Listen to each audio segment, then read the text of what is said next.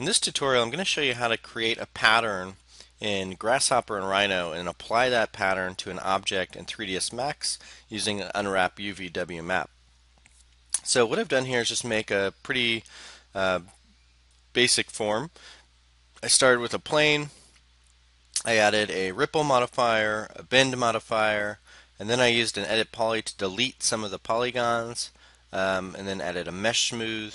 And then if you want to start to create a pattern and apply that pattern specifically to a certain area of the object, you have to use what's called an unwrap UVW map modifier.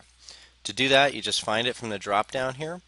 Once you've applied the unwrap UVW map modifier, you just hit this open UV editor and will open a dialog that shows your map. I've already flattened my map, so what you'll have to do to flatten your map is just select down here in the bottom left the polygons, and then you'll select all your polygons, just drag over and select all your polygons, and then go to Mapping, Flatten Mapping. That will break the map into flattened sections, and then put all of those sections within your UV tile. You have to make sure all of the sections are in the UV tile here.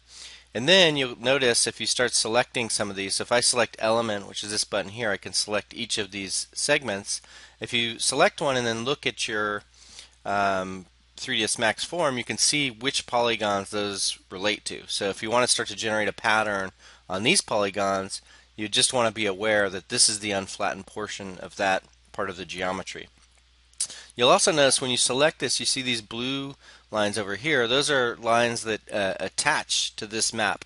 So if you really want to get into it, you can start moving using the move, rotate, and even scale tools up here. You can start moving these around your tile space so you can generate patterns that go from one piece of the map to the next piece of the map. And you can actually go in here, if you deselect the element and select the vertex, you can actually start moving the vertices of these maps so you could really get them close together and then generate a pattern that goes over two or more of these different patches. But for now, we're just going to flatten this map and use the what the computer gave us.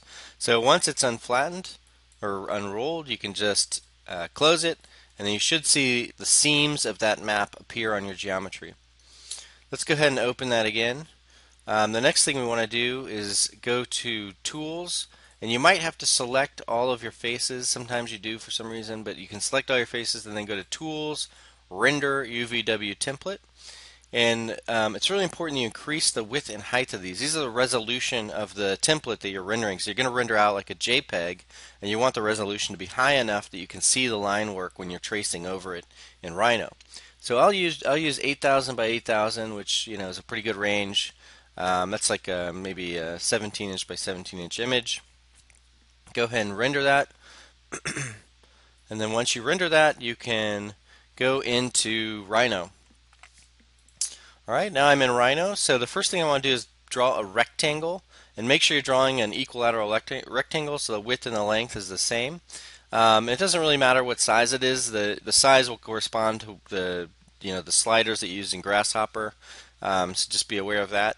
And so I think I drew like a 20-inch by 20-inch rectangle. And then you want to go to Background Bitmap, and then place your bitmap, and then trace. So if I hit place here, you can then trace. You browse for the bitmap,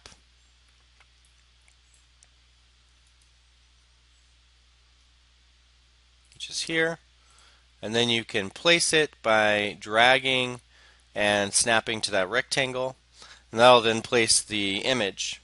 So this is the background that you want to start drawing your pattern over. So I've gone ahead and I've done that. I'm going to go ahead and turn off the bitmap, and I've gone ahead, I've traced this one patch here, and then I use this really basic kind of definition over here that takes a curve, makes a patch of it, populates the curve with different points.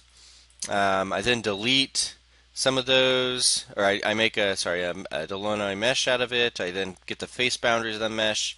I then trim anything that overlaps this outer frame, and then I call based on certain factors like the size of the triangle. So I only keep some of the larger triangles.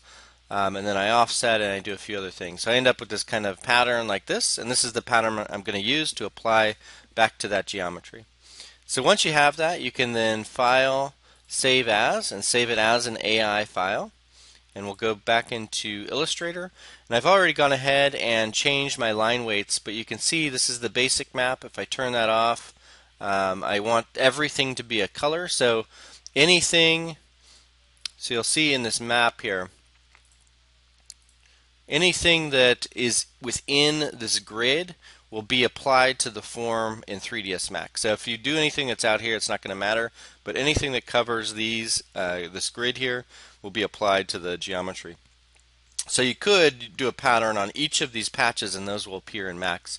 For now, I'm just going to do a general color behind everything. You can see I then have the different lines that I generated in Grasshopper.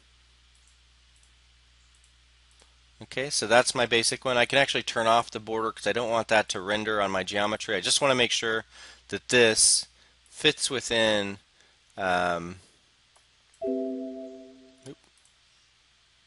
get this out here.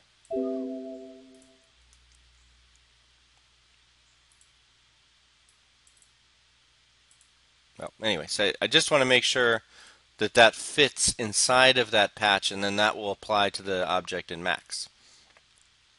Okay, so I have my pattern. I'm going to save this as the diffuse because I want this to be the color of the pattern that I apply to the object in 3ds Max.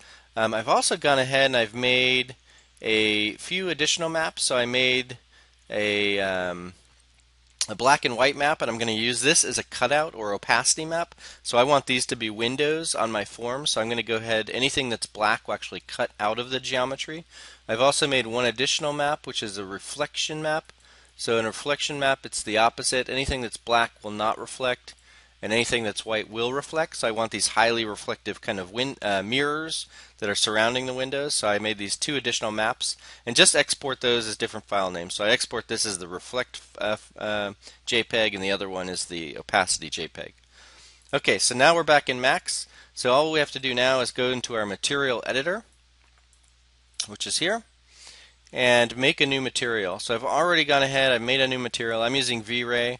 So to make a new material, you just double click and that brings in the new material.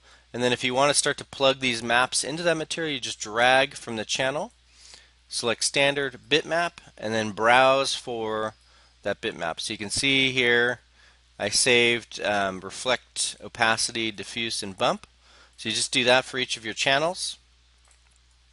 So I plugged in the diffuse there, the reflect there, the bump there, and opacity there. And then all you have to do is apply it to your object. So to apply it, you can drag from here and drag it onto your object, like this. Or you can select your object, select the material, and then hit this button right here. Alright, so once you've applied it, you can see it actually applies it. You can see it's actually using that opacity, so you can see right through the object, and then you can also see it's using the reflectivity here, and this is just in my preview. So if I go ahead and I render this now, you can see it applies that pattern perfectly on the geometry.